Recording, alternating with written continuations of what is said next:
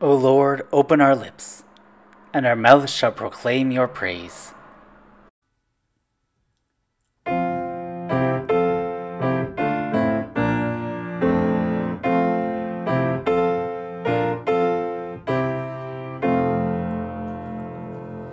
Glory in the highest glory, peace to all in all their days. Worship, thanks, and praise unceasing to the source of all we raise. Reigning in the sapphire height, hidden from a mortal sight. Now receive our adoration as we make our supplication. Jesus Christ, the world's Redeemer, Lamb of God for sinners given, Word eternal, born of Mary, Word made flesh, the face of heaven. Holy One, to you we pray. Hear us in the realms of day, with the Spirit there united, and the Godhead high exalted.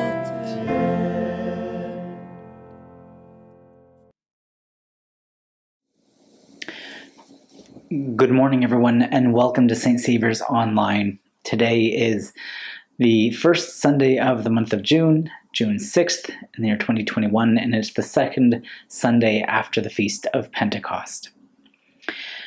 As we gather together today, we want to acknowledge that our community gathers within the ancestral, traditional, and unceded territory of the Syilx people of the Okanagan Nation. We want to commit ourselves to the ongoing work of reconciliation, which is alive and at work in our midst, in our communities, in our lives as a church, in our lives as Canadian citizens. We want to recommit ourselves to that work today and every day. As we begin and enter into prayer this morning, we're going to enter in with a confession and absolution. And so, my dear friends in Christ, God is steadfast in love and infinite in mercy. Let us confess our sin in the presence of God.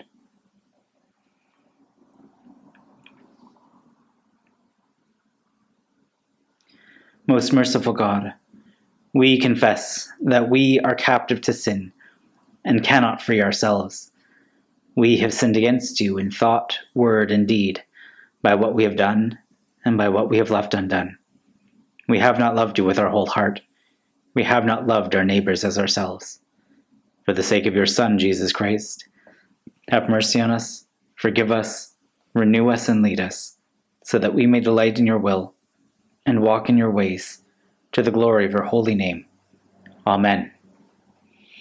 Almighty God, have mercy upon you, pardon and deliver you from all your sins, confirm and strengthen you in all goodness, and bring you to everlasting life through Jesus Christ our Lord.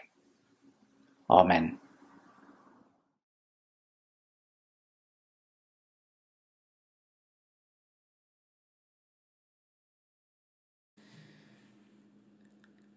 Come, thou fount of every blessing, tune my heart to sing thy grace. Streams of mercy, never ceasing, call for songs of loudest praise. Teach me some melodious measure, sung by flaming tongues above. Oh, the vast, the boundless treasure of my God's unchanging love. Here I make faith's affirmation, thus far by thy help I've come, and I hope by thy compassion safely to arrive at home. Jesus sought me when a stranger stranger, wandering from the fold of God. He to rescue me from danger interposed his precious blood. Oh, to grace how great a debtor daily I'm constrained to be. Let thy goodness, like a fetter, bind my wandering heart to thee. Prone to wander, Lord, I feel it, prone to leave the God I love. Take my heart, oh, take and seal it for thy courts above.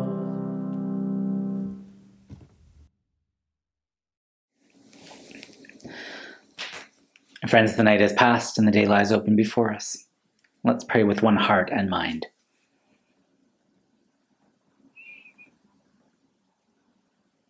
As we rejoice in the gift of this new day, so may the light of your presence, O God, set our hearts on fire with love for you, both now and forever. Amen.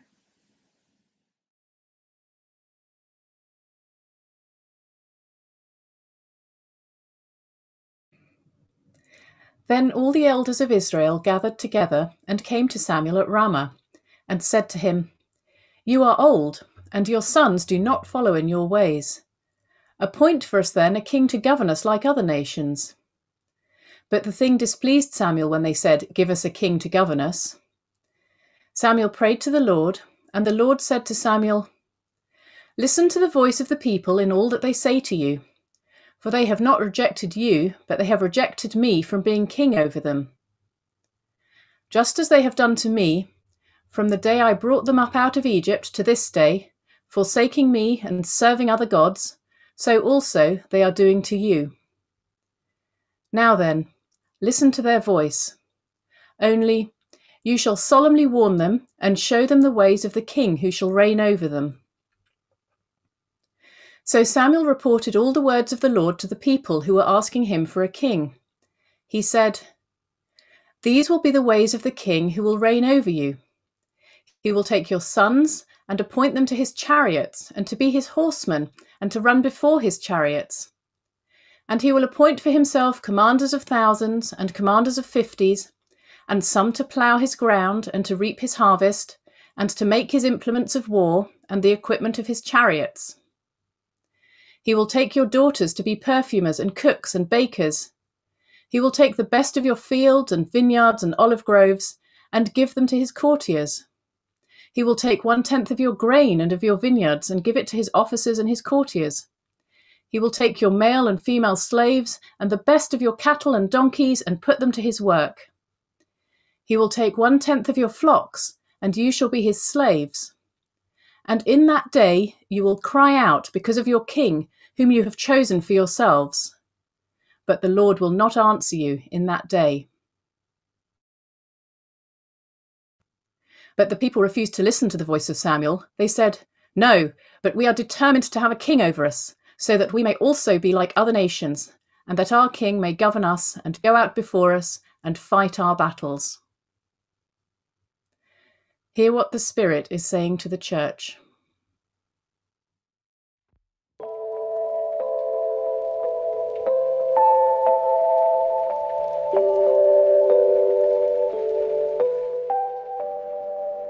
I will give thanks to you, O Lord, with my whole heart. Before the gods will I sing your praise. I will bow down toward your holy temple and praise your name because of your love and faithfulness. For you have glorified your name and your word above all things. When I called, you answered me. You increased my strength within me. All the kings of the earth will praise you, O Lord, when they have heard the words of your mouth. They will sing of the ways of the Lord, that great is the glory of the Lord. Though the Lord be high, he cares for the lowly. He perceives the haughty from afar. Though I walk in the midst of trouble, you keep me safe. You stretch forth your hand against the fury of my enemies. Your right hand shall save me. The Lord will make good his purpose for me. O Lord, your love endures forever. Do not abandon the works of your hands.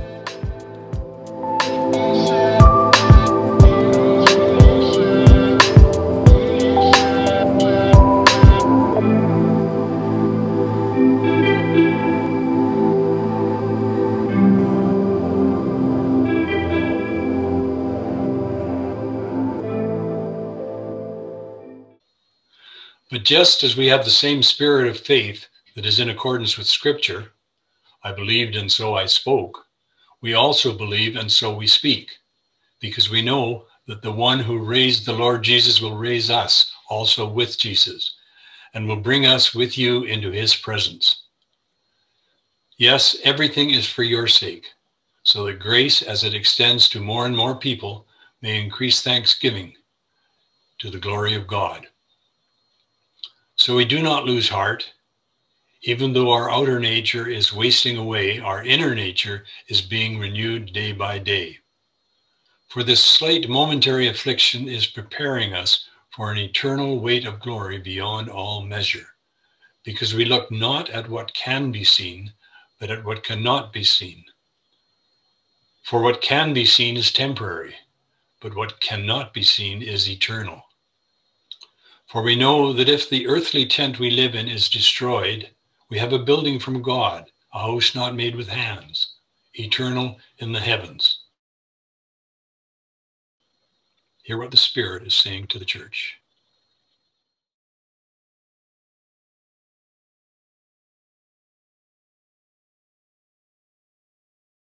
Then Jesus entered a house, and again a crowd gathered, so that he and his disciples were not even able to eat.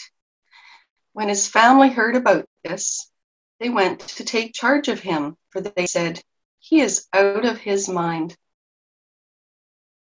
And the teachers of the law who came down from Jerusalem said, "He is possessed by Beelzebul.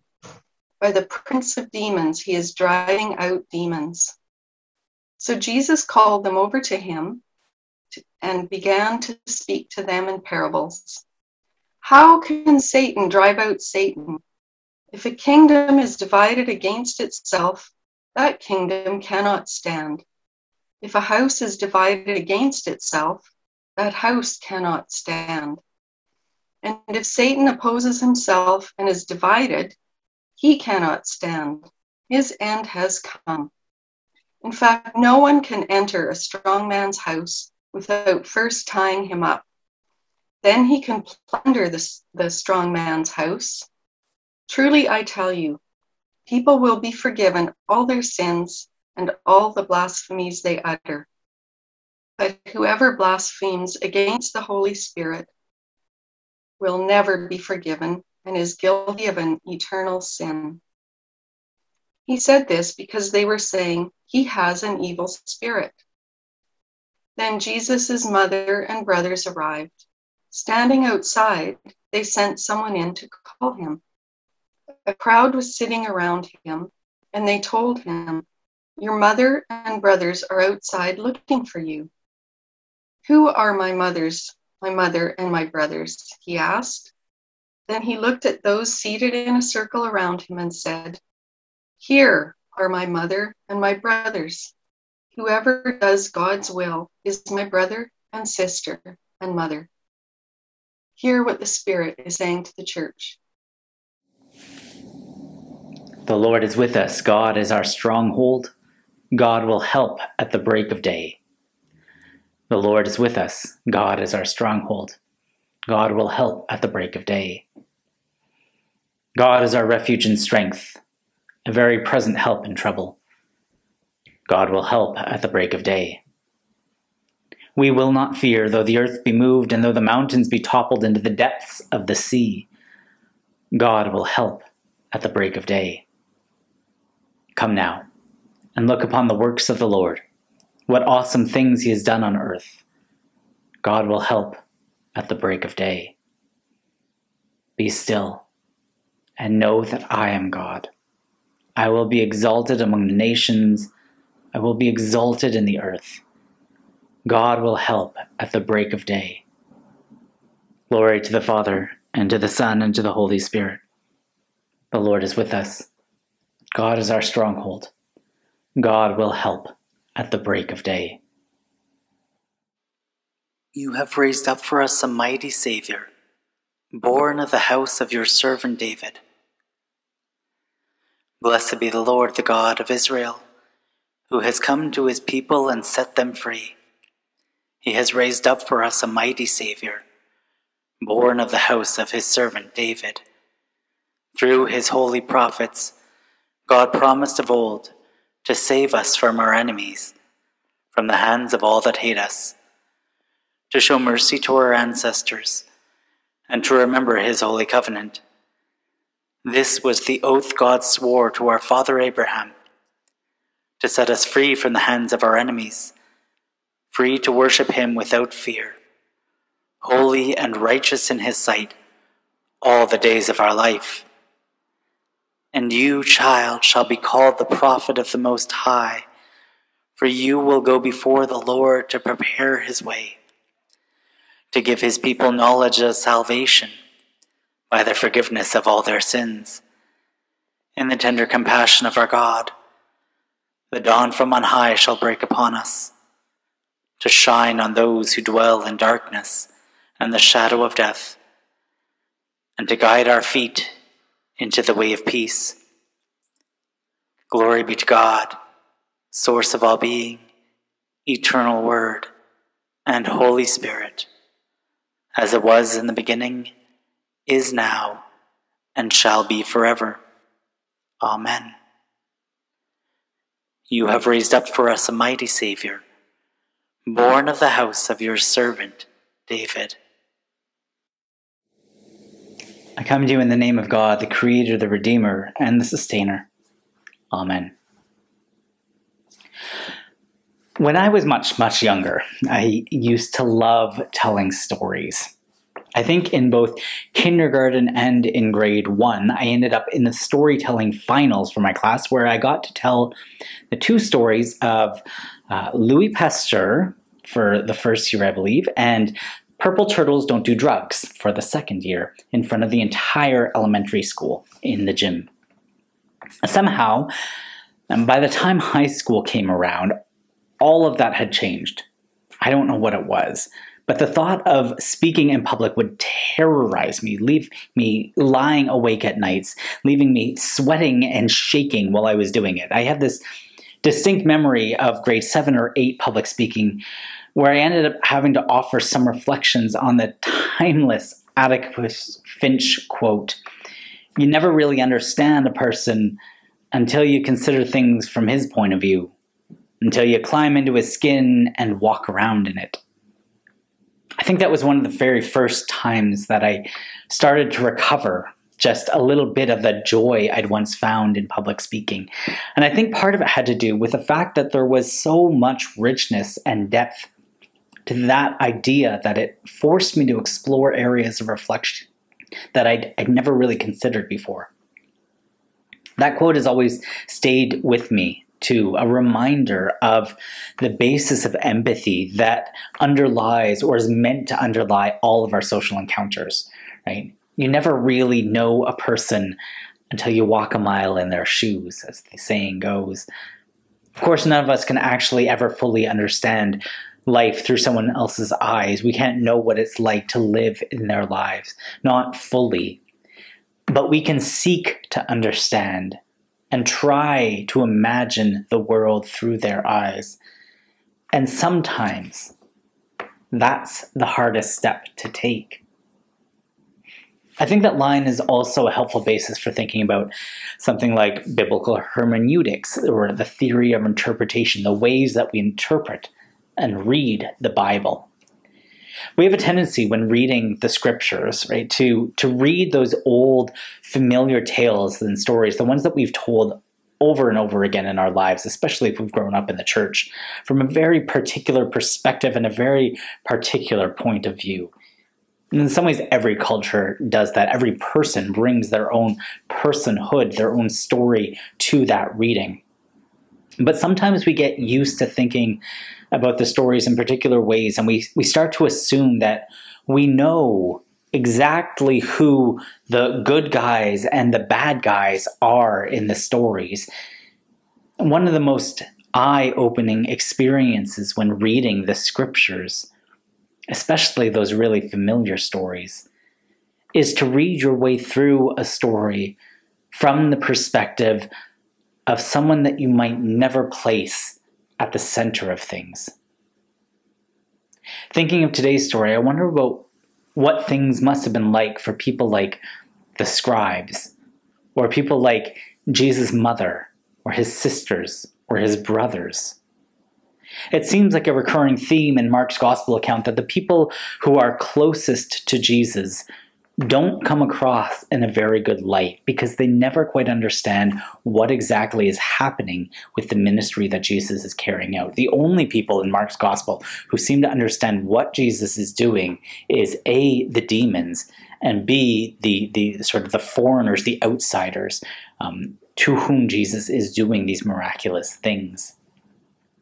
The disciples, for instance, the closest knit group, the people who are closest to Jesus in his life, they bumble their way through the entire story of Mark's gospel account, looking like a group of terrible misfits, like they have no idea what's going on. Jesus' own nuclear family never seems to understand what his deal is, and they try to stop him from whatever it is he's getting up to. And the scribes and the Pharisees, those we typically read in as Jesus' enemies. But the people who are really Jesus' best dialogue partners, the ones with whom he wrestles about matters of Scripture, they're the ones who are constantly asking questions, trying to make sense of how these seemingly new teachings from this northern preacher line up with the history of the law and the prophets that they've inherited, and they don't understand it time and time again. I wonder if Jesus were to stand in front of us today and to say all the same things that he said 2,000 years ago, what might we think about his gospel? The basis of our identity as Christians today is that we are the people of God, the people who are near to Jesus, who look to Jesus for our understanding, for our very lives. It's easy then, I think, for us to fall into the trap of locating ourselves on Team Jesus, assuming that everything that we believe to be good and true about ourselves is what Jesus himself is proud of and happy with, and what Jesus himself would do. Of course, there's nothing wrong with wanting and working to be on the same page as Jesus. Surely that is what we are called to do. But when we get comfortable in our belief that just because we're the church or just because we are Christians, we're automatically on the right side of things, that is specifically when disaster strikes. The problem with the attitudes of the scribes and the family of Jesus on that day wasn't that they stood opposed to God and religion and all of the good things in life. It wasn't even necessarily that they had the wrong values at heart.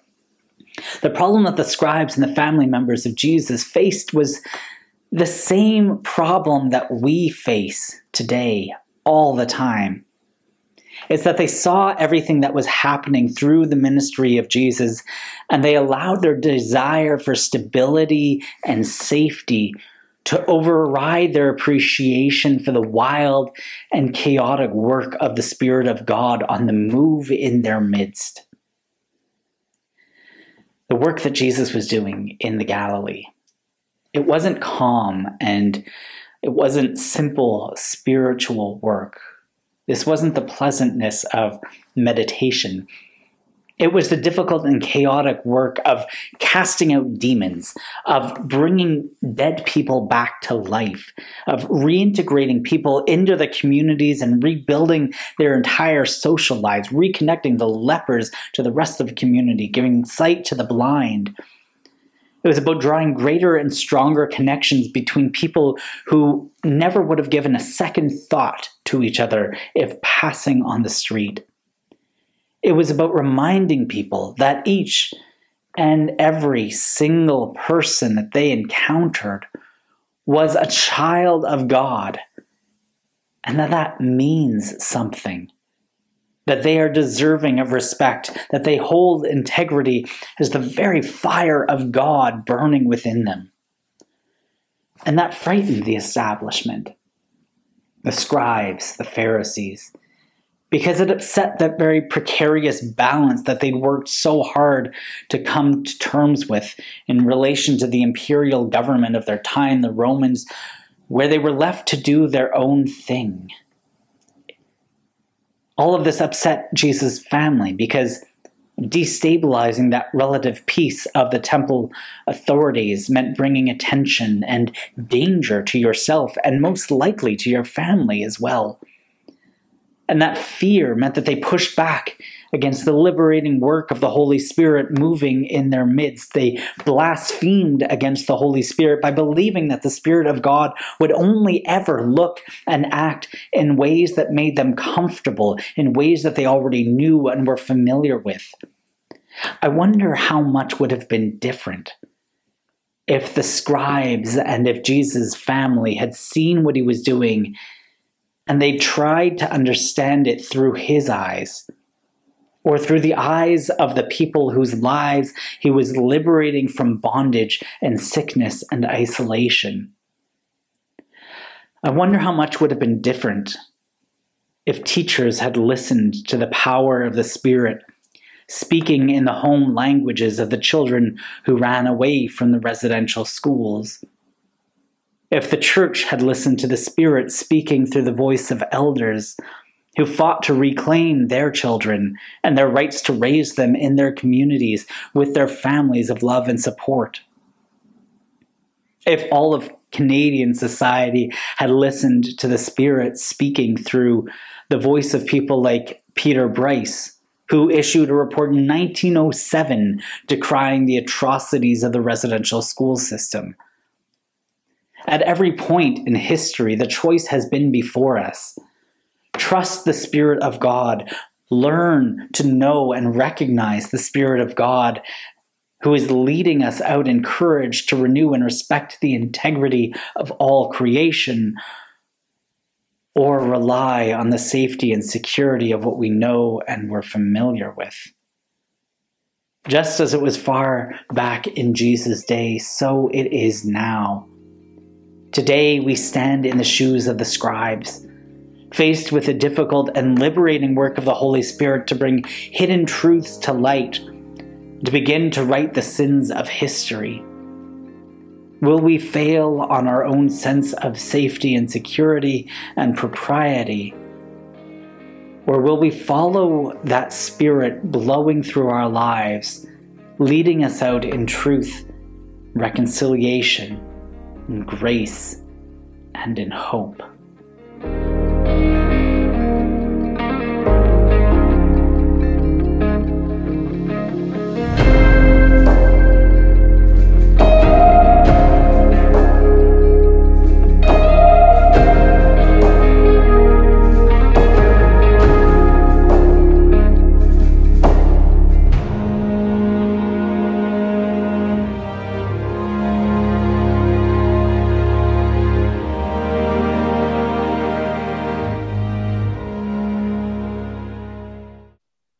In confidence, we offer our Sunday prayers to the Lord, saying, Lord, have mercy. That the Church may always fix its gaze on the life that lasts forever, let us pray to the Lord, saying, Lord, have mercy. That all the children of Adam and Eve may be rescued from ignorance, disobedience, and death. We pray, Lord, for those mourning the loss of the children found at the residential school in Kamloops. Let us pray to the Lord, saying, Lord, have mercy. That those who strive to build God's kingdom may enjoy the understanding of their families. Let us pray to the Lord, saying, Lord, have mercy. That we may be filled with the power to amend our lives and to seek forgiveness from those we wrong. Open our eyes to the racism which is present in our community, to stand up to the people who have little tolerance for those who are different. Let us pray to the Lord, saying, Lord, have mercy. that our church may remain bound together in fidelity and compassion. Help us to understand and to help those who find themselves homeless. Let us pray to the Lord, saying, Lord, have mercy. That all those who gather around this table may find trustworthy brothers and sisters. Let us pray to the Lord, saying, Lord, have mercy. That you would give wisdom to those in authority in every land and give to all people the desire of righteousness and peace, with the will to work together in trust, to seek the common good, and to share with justice the resources of the earth. Let us pray to the Lord, saying, Lord, have mercy. We pray for the Anglican cycle of prayer, the Church of the Province of Myanmar in Burma. In the Diocese of Kootenay, the Most Reverend Lynn McNaughton, Parish of Kootenay Summits, St. Andrews, St. George's, Trail, Neil Elliott, Incumbent, Martha Fish, Priest, Margaret Sherwood, Deacon, St. Paul's, Selmo, Jennifer Mobes, Deacon, St. John the Evangelist, Fruitvale, Doug Lewis, Elizabeth Lewis, and John Rudder, Honorary Assistants. In the Anglican Church of Canada, the theological colleges and training programs within the Ecclesiastical Province of Ontario, Canterbury College, Huron College, Renison College, the Anglican Studies program at St. Paul University, Thornloe University, Trinity College, and Wycliffe College. In the Evangelical Lutheran Church, the college at the University of Regina and Luther College High School. In the Anglican Council of Indigenous Peoples, pray for the Indigenous peoples in the Diocese of Brenton, that all the sick and suffering may be healed. Please join me as we pray for Allie, Allison, Alice, Andrea, Art, B, Bruce, Callie, Doug, Chris, Chris S., Craig, Dan, Dave and Bev, Dylan, Effie, Eric and Ann, Frank S., Frida and Grant, Gabe, Gavin, Jean F., Ian, Jake, Janessa, Janet, Jeff H., Ken, Lou, Luke, Margaretta, Margie, Nathan and Chloe, Peter, Peter B., Ryan, Spencer, and Diana, Virginia. Special prayers for Margie that her heart surgery is successful. Lord, in your mercy, hear our prayer. In the communion of the Holy Spirit with Mary, the Mother of God, and with the saints, let us commend our lives and the lives of one another to the Lord. God of loving kindness, you have ordered all things for our benefit. Listen to our prayers and answer them with blessing. This we ask through Christ our Lord. Amen. O God, you've assured the human family of eternal life through Jesus Christ, our Saviour. Deliver us from the death of sin, and raise us to new life in him who lives and reigns with you and the Holy Spirit, one God, both now and forever. Amen. Let us pray with confidence, as our Saviour Christ has taught us. Our Father, who art in heaven, hallowed be thy name. Thy kingdom come, thy will be done on earth as it is in heaven. Give us this day our daily bread, and forgive us our trespasses, as we forgive those who trespass against us. And lead us not into temptation, but deliver us from evil. For thine is the kingdom, and the power, and the glory, forever and ever. Amen.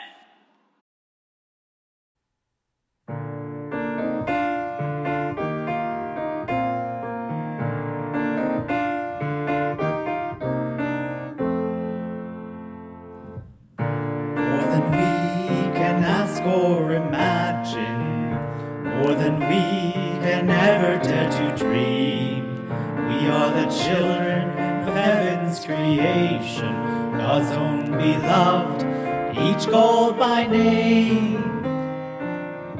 And we cry, glory, glory, glory, glory, glory to God, who calls us by name. Glory, glory, glory, glory, glory to God, glory we say.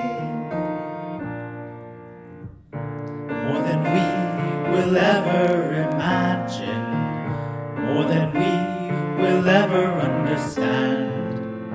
We are sent sent to walk with compassion, live out God's love by heart and by hand.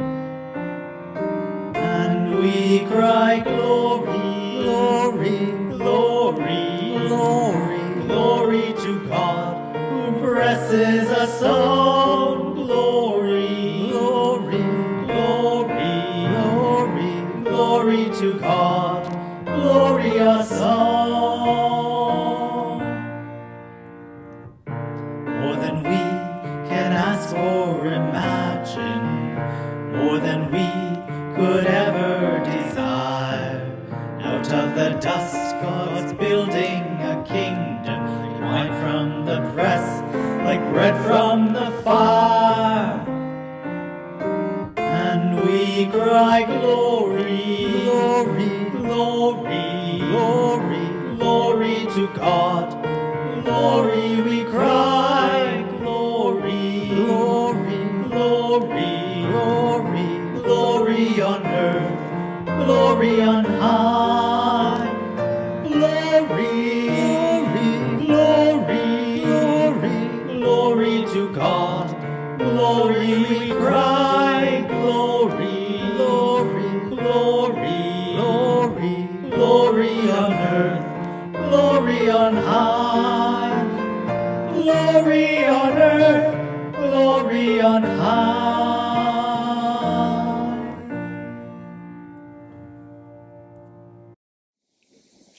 Well, once again, everyone, good morning and welcome to St. Saviour's Online on this second Sunday after the Feast of Pentecost and on the first Sunday of June 6th.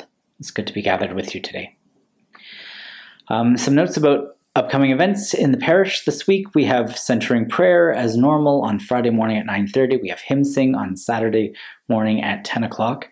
This coming week's hymn sing will be favorite childhood hymns. So all of your favorites. If you have something that you would like to request, please let Alice know or me. We have coffee hour following the service today and next Sunday as always. Please do feel free to join us if you're around at this time on Zoom. Links for that are all in Parish Life. We are well underway now, a week almost underway in our Bible Scripture Challenge for the summer of 2021. I hope some of you are plugging along with that. The challenge is to read through the entirety of the New Testament in 90 days this summer. And so that's about 3 chapters a day. All of the information for that is available on the parish website. There's a link to it in Parish Life, the newsletter as well. It's 3 chapters a day, absolutely doable. You can do this. Do join along if you are at all inclined to. And if you need a Bible, let me know. We have some at the office at the church. As mentioned over the past few weeks, we're starting a new series, a speaker series throughout this summer and most likely going to next year as well, but we're going to run the trial through the summer. It's going to be happening on the second Tuesday of the month. That means that our very first session is going to be this week on Tuesday evening from 6:30 p.m. until 8 p.m. And that's going to be held on Zoom for now. The theme this week is the changing face of the church. So some trends in the changing face of the church. We'll be talking about the sort of long scope of the history of the church, but also some of the patterns that are emerging now today as we see them. I'm going to be leading this one. It'll be a mix of discussion and lecture based. I do invite you to come along if you'd like and bring friends if you'd like to. Again, that's this Tuesday at 6:30 p.m. on Zoom. Hope to see you there. This week on Wednesday, we're also going to be organizing a special liturgy and service of lament and prayer for the 215 plus children found at the Indian Residential School in Kamloops. This is going to be a time mostly for our communities to gather together and to pray and to lament. It is specifically not a time of action, outward action. There will be occasions for that, and there will be times for that. But as has been requested by a number of Indigenous organizations, We want to offer space for sorrow and for healing to begin before we start actively engaging in actions and activities. At the moment, that's currently scheduled for Wednesday at 3 p.m. It'll be held on Zoom, and it's going to be held together with some of the other churches in the city. Some of our partners, especially the United and Lutheran churches. There will be more details available about that soon this week. We'll send out a special email to the parish if there is something, when we have more information about that. But just so that you can mark it on your calendars, at the moment that's planned for Wednesday at 3 p.m. Now I want to wish you all a good and blessed and holy week. And we're going to end our worship this morning by singing together our final hymn.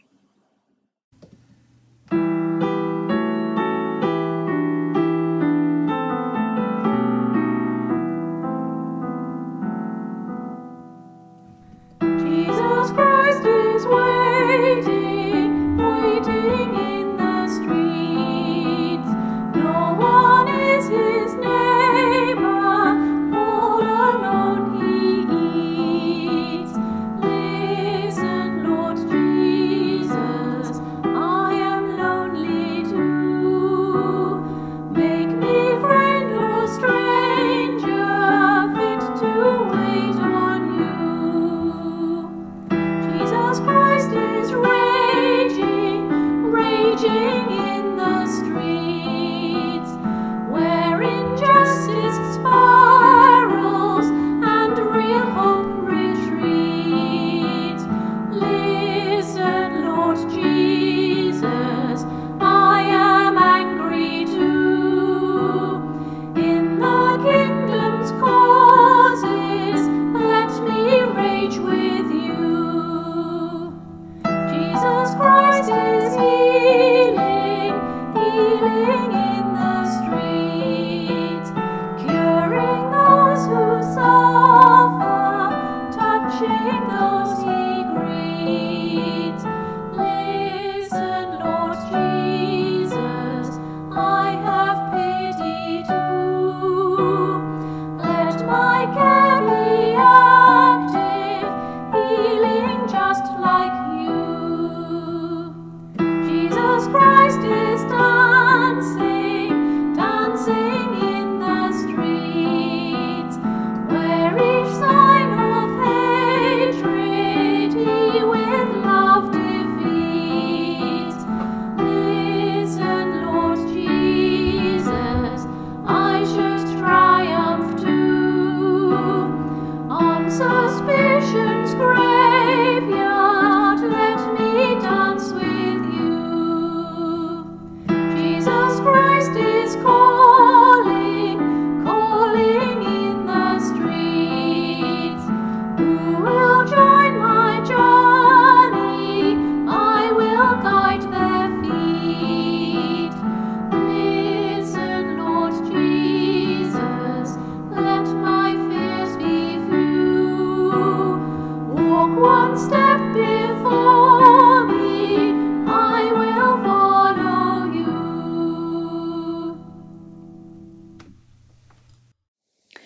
And now, friends, go forth into the world in peace. Be of good courage. Hold fast that which is good. Render to no one evil for evil. Strengthen the faint-hearted. Support the weak. Heal and help the afflicted. Show love to everyone. Love and serve the Lord, rejoicing in the power of the Holy Spirit. And the blessing of God Almighty, the Father, the Son, and the Holy Spirit be upon you and remain with you this day and forevermore.